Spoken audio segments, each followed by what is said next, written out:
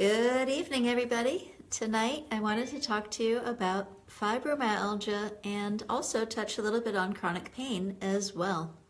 So fibromyalgia, well, this is something that until a few years ago, sometimes people misunderstood it and they were telling patients, this is all in your head and you're not really having all this pain. We have no evidence. There's nothing wrong with you.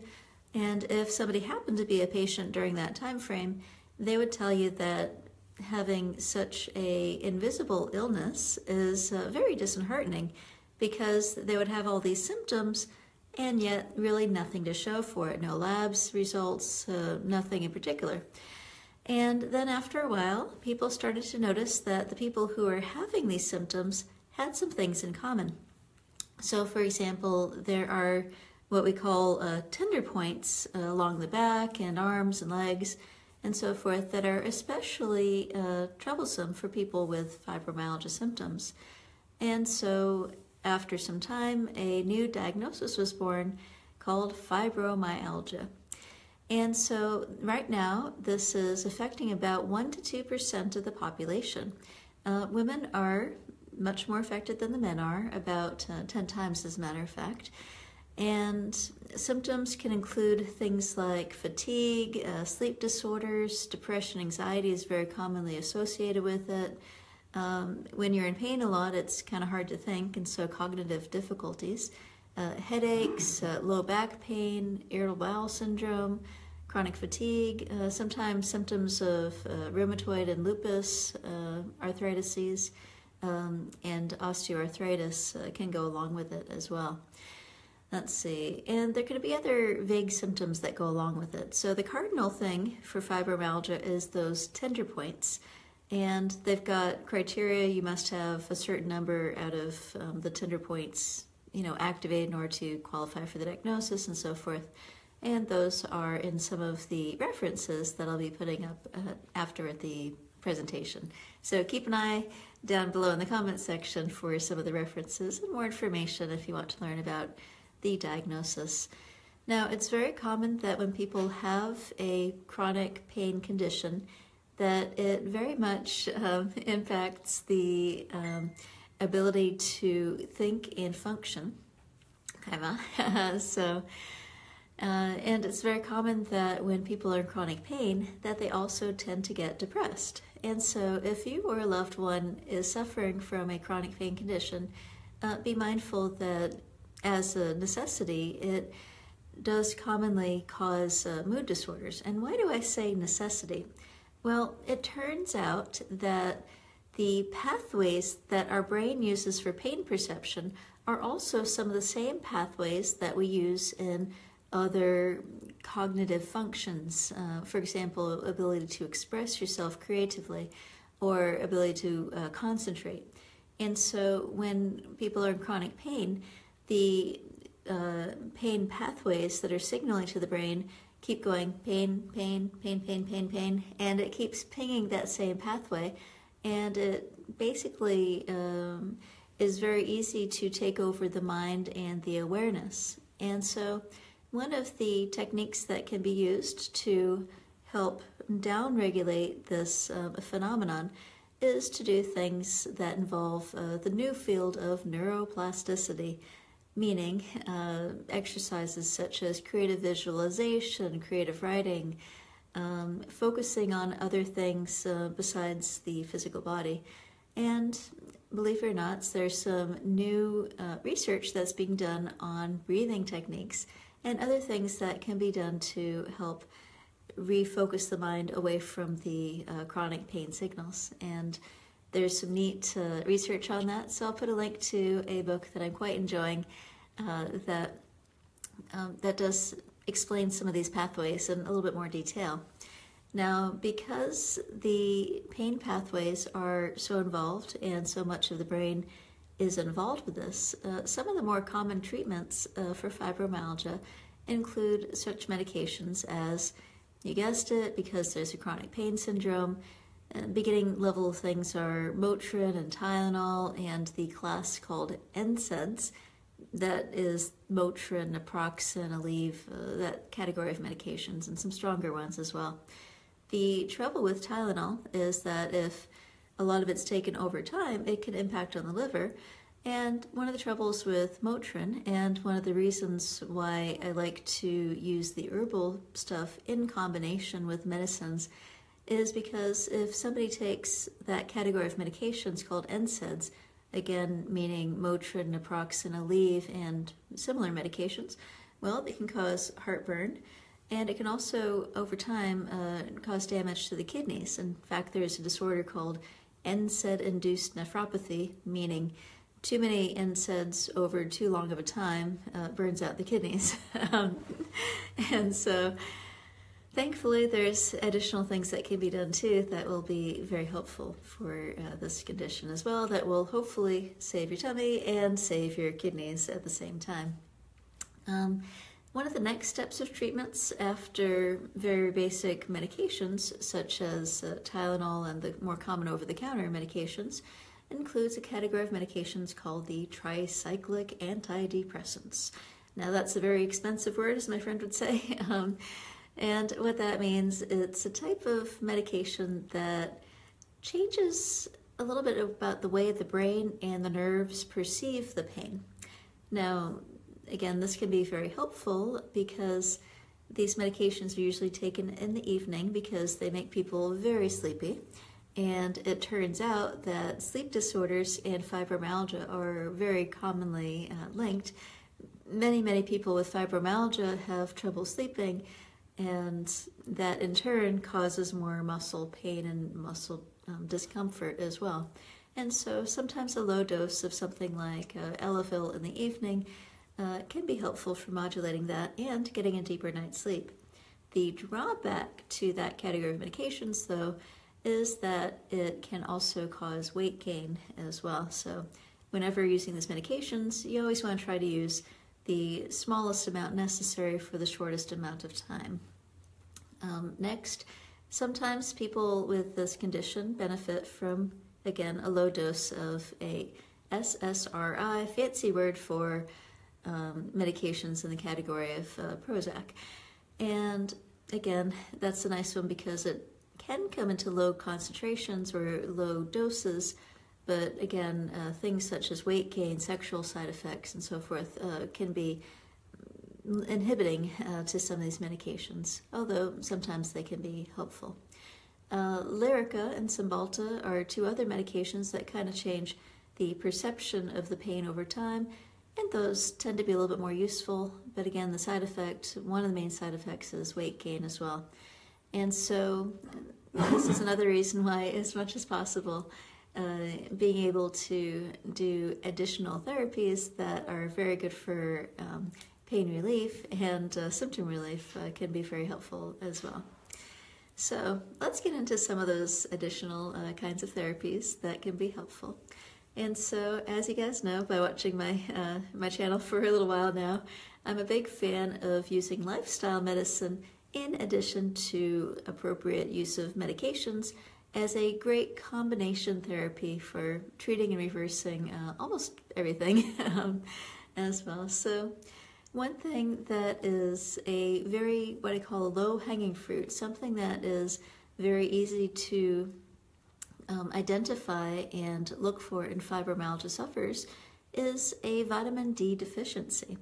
So the theory there is that if the vitamin D level is low, then there's these little glands around the thyroid here. So the thyroid lives down here in the neck, and there's these little tiny dots of glands on top of the thyroid, and because they're on top of the thyroid or next to the thyroid, they're called the parathyroid glands. Para meaning like next to, and then thyroid. So there's these little tiny dots called the parathyroid glands.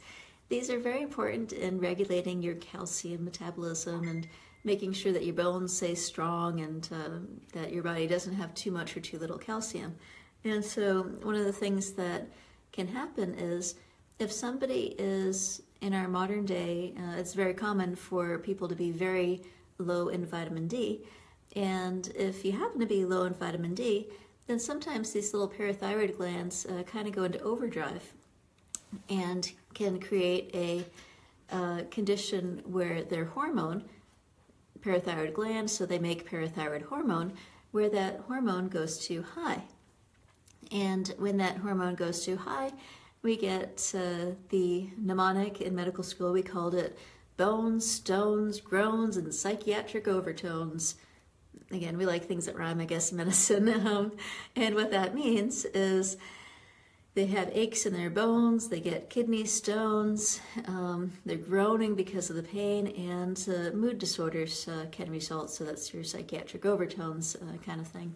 And I found a couple of folks with fibromyalgia type symptoms that also had low vitamin D, and by replenishing the vitamin D, basically it significantly helped with their pain syndromes, because when that is the case and the vitamin D is brought up, then the parathyroids stop over functioning and they go back down to normal, and then the hormones get kind of reset. So that is one thing that potentially can be a useful thing.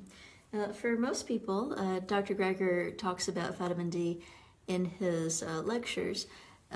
Hasn't quite put the two together of fibromyalgia and vitamin D yet.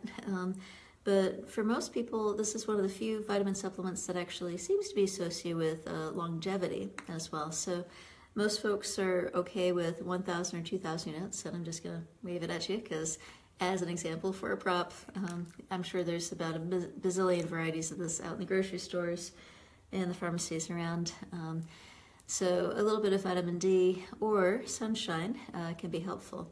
In this day and age, a lot of us are wearing our clothes, we are not going out very much, and so there's very little bit of skin that's usually exposed in general these days. And if you're wearing a hat, maybe you've only got a little piece of skin here and maybe a little bit on the hands or something. And so again, with our very indoor lifestyles nowadays in the modern age, people tend to get very little sunshine exposure. So most folks, about 30 minutes-ish of sunshine a day can be helpful for keeping the vitamin D levels up.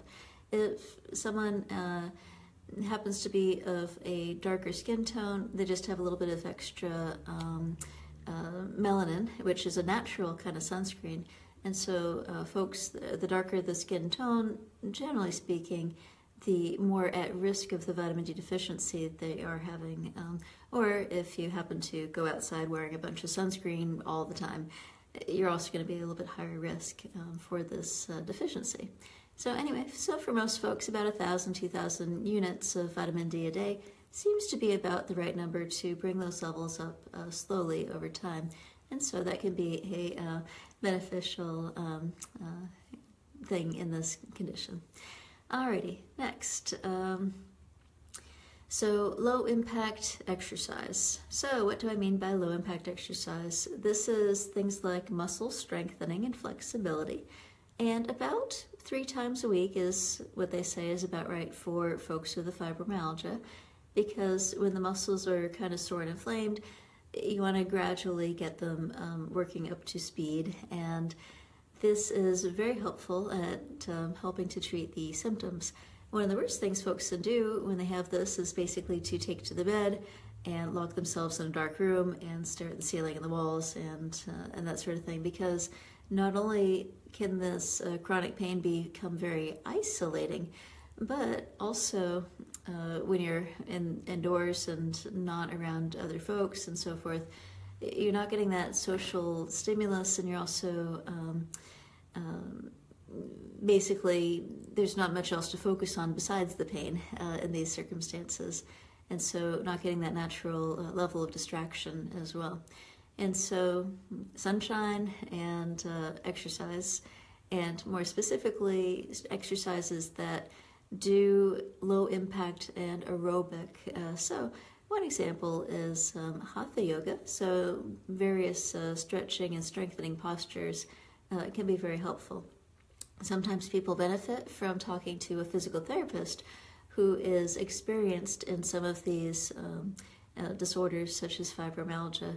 There's a few other connective tissue disorders as well that tend to be similarly having trouble with pain, like for example Ehlers-Danlos, which is a common genetic disorder that causes chronic aches and pains in the muscles and the joints and ligaments as well. Alrighty, next. So we covered a few of the things that are the symptoms from fibromyalgia, as well as a couple of easy things that can be done through lifestyle factors that can help improve the symptoms. And finally, I'm getting to the one of the best treatments that I've seen so far, and that is guessed it, whole food plant-based diet. So Dr. Greger does some nice reviews, and there's a study or two that they talked about basically putting patients with this condition on a whole food plant-based diet, and in only 3 weeks, 7 out of 10 patients felt better. Improved pain, improved symptoms, improved mood, all of that in only 3 weeks of a plant-based diet. And so why is that? Well, if you watch these presentations, you'll learn that within minutes of having some of these plant foods, you're basically flooding the body with antioxidants and pain-fighting chemicals, for the most part, that do a wonderful thing at resetting the body's natural state of the immune system, state of inflammation, and other pain markers. For example, berries are very good at fighting muscle pain, and foods such as turmeric, highly recommend turmeric for my folks with any chronic pain syndrome. A quarter teaspoon a day of turmeric powder, and that's just the bright gold spice that you find in the grocery store, or if you buy it in bulk, you can get a little bit more. But basically, it's very good for fighting chronic pain and inflammation. And oh, by the way, it prevents Alzheimer's and prevents colon cancer and has a multitude of other health benefits on the body as well. And so it is one of those simple things that a quarter teaspoon of turmeric once, twice, or 3 times a day, depending on the level of pain, it's a very good overall body tonic. And no, I'm not meaning like just eating it directly off of the spoon, but adding it to things like oatmeal, or I have a soy milk chai that I add it to in the mornings. It can be very helpful for improving pain. Other foods that help fight pain and inflammation also include beets and mutton mushrooms, ginger, 1/8 of a teaspoon, 2 or 3 times a day can be very helpful as well. Next to me, I've got a few props for a few additional things that could be helpful as well. So if you check out Dr. Greger's video on foods that fight pain and inflammation, there's a whole list of spices and foods that are especially good at fighting pain and inflammation. And those foods I would highly recommend anybody with any chronic pain syndromes to especially indulge in, because hey, you got to eat anyway. You may as well have food that helps you heal and makes your body feel better as well. So another thing that can be very helpful with folks with chronic pain syndromes is foods like rosemary. This is one fresh from the garden, hence you get little purple flowers, a little demonstration there. So some of these simple foods can be taken. Basically, you could add it to something like potatoes for rosemary potatoes. You can have a rosemary tea to get some of the anti-inflammatory benefits from it, or you can just eat it directly, I guess. But it's usually more fun for things like this to make it into a tea or cook it into the food in some way or another. Now, believe it or not, a lot of these simple herbs have been made into various things like bath salts and lotions and such that can be applied topically to the areas that are sore. And so I'll show you a couple of variations. And again, this is just things that you can find in a local grocery store around here. So for example, this one here is a bath salt kind of thing that includes eucalyptus, spearmint, and menthol. And menthol is a fancy word for mint. A lot of people know it in one of the more popular forms, like Bengay. And here, again, one of the active ingredients is menthol, 10%, so that's why anybody who uses the stuff smells strongly like mint afterwards. Methyl salicylate is another topical painkiller, and camphor. Just as a thing to make note of, people have been using certain plants like this for their pain-relieving properties for literally thousands and thousands of years. There was a neat study shown recently that showed that some of the Neanderthals that were living in Spain, the ones that were living by the plains, basically had a bunch of bones, and they studied the calculus, the tartar in the teeth, and they found, animal products in them. And then they found a group of Neanderthals living in the woodlands of Spain that seemed to be vegan because all they found in their teeth was bits of mushrooms and other plants. And they found a Neanderthal that had evidence of like a tooth infection or something. And sure enough, it had been chewing on a type of bark that contained salicylic acid. And so, again, people have been using plants pharmacologically for pretty much forever, as long as we've been able to identify plants that made us feel good and so forth. So, anyway, one other example is, and you guys note this carefully, this is the only homeopathic thing that I ever recommend ever, and that's because, in my opinion, most of the homeopathic remedies don't work because they're kind of diluted out to nothingness. And anyway, so the thing that makes this one different is that it's actually not diluted. It's actually got a strong enough concentration of the active ingredient to make a difference, and that's the arnica. And so, again, this is something that can help relieve muscle aches and pains as well. Next, another solution to helping to relieve some of these chronic pains is various kinds of things you can do with hydrotherapy and aromatherapy all at the same time. So again, just by an example, this is a type of bath salts that it's Epsom salt, and so it's got magnesium, which can get absorbed a little bit by the body and help open up the muscles and the blood flow to these areas. And then it's also got rosemary and mint in this particular example. There's a lot of varieties of these things. Sometimes they have lavender and other variations of herbs that can be added to the water essentially to enhance the functioning. And another fun thing, at one of the local fairs, there was a little girl that was selling homemade lotions, and so I've got two of them here. One of them has a little bit of lavender and tea tree, and the other basically includes some of the essential oils that are good for fighting pain, inflammation. Like jojoba oils and so forth. So again, there's a lot of variations, even sometimes homemade, that could be helpful for rubbing onto sore areas and helping to improve symptom relief as well. Next, having fun. So, happy St. Patty's Day, everybody. So one of the reasons that people who are having chronic pain can get an improvement in their symptoms when they're laughing and having fun and basically kissing and expressing themselves in these ways. Basically, these release the feel-good hormones, and at the same time, they change the focus away from the pain, and help people to be able to enjoy their life a little bit more and to be able to get out. Oops, didn't realize I had my tag on there.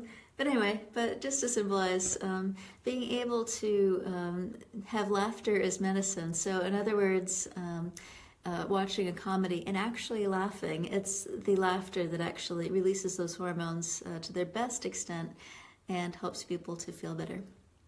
There was another study that showed that people that were watching a drama and basically got moved to tears over the drama, it also helped release those good hormones, and people felt better and less inflammation as a result as well. Alrighty, so my last lifestyle tip for fibromyalgia and other chronic pain sufferers is going to be an interesting one for its effect on the entire system. And this is a new presentation that Dr. Greger put together, and I'm going to add some of my own spin on it as well. So in my outside life, I do some yoga, meditation, and things that we would experience similarly to that. And so I've got a lot of familiarity with basic breathing practices that have been taught for quite a long time as well. So kind of like people have been chewing on different kinds of sticks and twigs and plants to help with pain relief. People have also been playing with breath awareness to help with reducing anxiety, tension, and be very helpful as well. So for the physiology of this next segment, there's a big nerve called the vagus nerve. Nope, has nothing to do with Las Vegas and the glitz and the glitter out there, but vagus means wanderer. It's basically a ginormous nerve that goes down from the brain, and it goes pretty much all over the place. It goes to your heart, it goes to your gut, it goes to your lungs, and it's a huge thing that regulates that whole mind-body connection. And if I dare say, mind-body-breath connection as well, because a lot of people aren't able to just sit down and immediately imagine, okay, my heart's beating at 65 beats per minute, I want to change that down to 50 beats per minute or something along those lines. But if somebody's breathing shallowly or breathing fast or has irregular breathing, that's something we can actually kind of consciously tap into and make a change by it. And by making a change to your breathing patterns, believe it or not, you can actually cause this vagus nerve to, in a sense, resonate and really be the go-between between the body and the mind, and calm down the brain and calm down the system. So Dr. Greger reviewed a study in which he goes into a lot more detail about the resonance and so forth. But basically what they found to be a good rate of breathing was at about 5.5 seconds on the inhalation and 5.5 seconds on the exhalation. Now, if somebody's not used to breathing that slowly, it might be something that you want to kind of ease into. So in other words, you're always, always, always mindful of your own individual capacity. And, just enjoy and play around with this idea. So in clinic, occasionally I'll be able to teach people a little bit about diaphragmatic breathing. And this is something that it's a little tricky to teach kind of over a screen. But the main point is that the diaphragm is right below, here, I'll do a quick back up so I have a little more space on there. But the diaphragm is right below the rib cage, and basically you can feel that diaphragm by touching right at the spot in between where the ribs are coming together. There's a soft spot there called the solar plexus. And by kind of becoming familiar with that space, then you can learn to tap into the movement of the diaphragm, which essentially goes from being a dome to being flat to being a dome again. And that's the real muscle and movement of breathing. A lot of times when people are in pain or stressed out, then they breathe very shallowly, or they breathe a lot with their chest, or they breathe a lot with their shoulders. I'm exaggerating for example, with this, but the point is that there's almost no lung tissue up here. When we are raising and lowering our shoulders in the breathing process, it's a sign of stress, and it's also tension inducing. It causes a lot of extra tension up in here and across the upper shoulders, which also happens to be some of the main areas of pain in places such as fibromyalgia patients. So the idea is that if you are able to focus on the breathing for a little while, after a little while you can gradually tap into what is your body's natural breathing pattern at this very moment, and then start to kind of slow it down and connect the inhalation and the exhalation, and practice even breathing where it's the same length going in and out. And if you're able to slow it down to approximately 5.5, 6 seconds on the inhalation and the exhalation, then that is one way of really tapping into this natural vagus nerve technique. Now, coming from my own meditation traditions and all, there's a few other variations of these breathing practices. And the simplest is a version of that where instead of, you start off with even breathing, slowing down the breath and making it even on the inhalation, the exhalation, connecting the breath and making it nice and smooth so that you're not holding the breath or doing anything along those lines. Because if you start to hold your breath, which is one of the common things in the popular apps and things, sometimes they'll say inhale, hold, and then exhale, and then hold on the exhale. And that's one of those things that's gotten to be very popular. But I think when you look at how does the body react to that, it ends up releasing more of those stress hormones and so forth. And so it's much more natural for the body because when it's in its natural state, it's a nice, even breathing pattern as well. But another thing that can be done with the breath is to focus on making it smooth and even, and then doing a nice slow breath for the inhalation, but then slowing it down to about twice as much on the exhalation. So in other words, to slow down the exhalation, and that has a wonderful, wonderful calming effect on the nervous system as well as the mind as well. So one of the neat little science things that goes along with this as well is that by tapping into this breathing pattern, you're actually potentially not only strengthening and toning that vagus nerve, but you're also impacting the rate at which the heart is beating as well. And there's been a lot of studies that show that when people are in distress or when they're in pain, their heart rate goes up. And also when people are more relaxed or fit, like our athletes, for example, then the heart rate tends to be lower. And there seems to be some correlation with heart rate over 65 beats per minute has a independent effect on longevity as well. And so higher resting heart rate, higher risk of heart attacks and sudden cardiac death. Let's see, so there was a study, I'm just checking my notes here, that men with a pulse greater than 90 beats per minute basically had 5 times higher risk of sudden cardiac death than the gentleman who had a heart rate that was less than 60. And also much higher rates of things like heart failure and heart disease and so forth.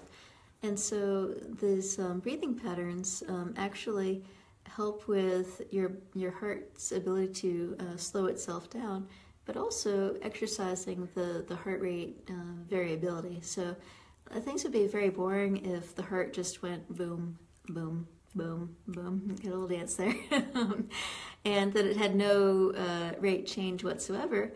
But when tapping into these breathing patterns, they found that that on one end of the inhalation, the heart rate was just a tiny bit faster. On the other end of the exhalation, the heart rate was just a different rate altogether.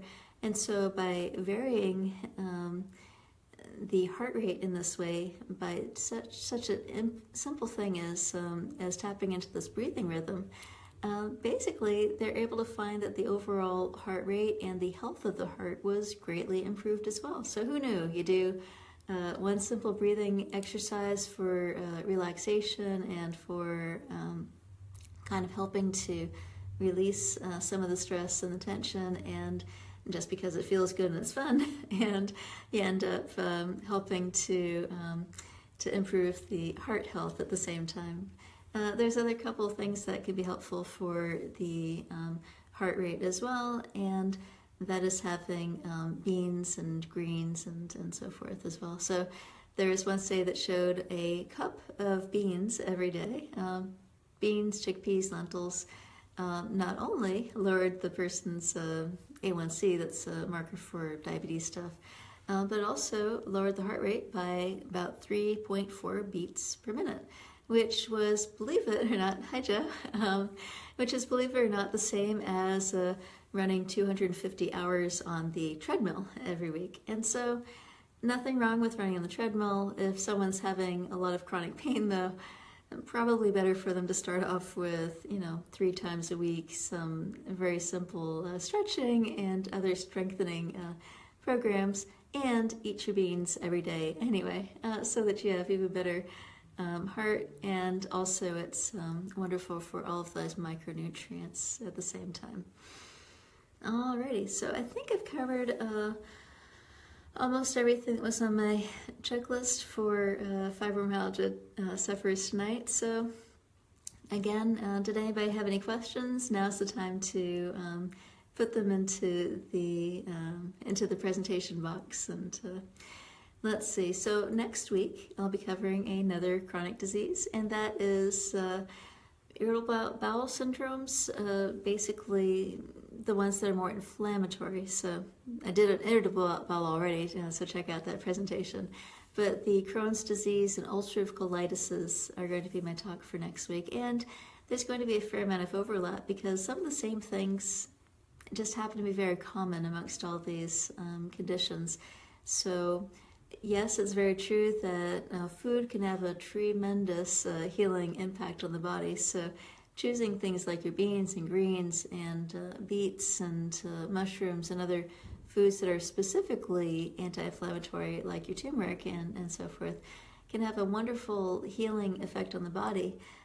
Doing things for the mind, such as being with loved ones, focusing on happy thoughts and comedies and so forth, can have a wonderful impact, not just on the perception of the pain, but on health and longevity and enjoying life a little bit more as well.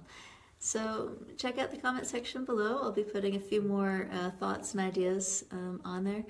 So there's going to be some other links in there for a few other books. I will reference again, if you've not seen the video about the brain's health, that one is really, really pertinent to the fibromyalgia, so please check that one out as well. And Dr. Barnard of the Physicians Committee for Responsible Medicine has done some wonderful writings on, has done some wonderful writings on basically foods that fight pain and inflammation. In fact, that's the title of his book, Foods That Fight Pain. Who knew? And it's only a penny on Amazon last time I checked. It's been a penny on Amazon for at least the last year or so, plus something like $3 shipping and handling. It's a wonderful book with a lot of information in it as well. And the book on the brain's way of healing, the whole first chapter is dedicated to chronic pain and that stuff that I was talking about with the brain pathways where chronic pain influences the mind pathway as well, is outlined in exquisite detail in that book as well. So alrighty, well, I hope you guys eat your beans and greens and berries and enjoy your other fruits and veggies and are able to help improve your chronic pain. So it's been lovely sharing this evening with you. And remember, go out there and have fun, okay? All right, good night, y'all.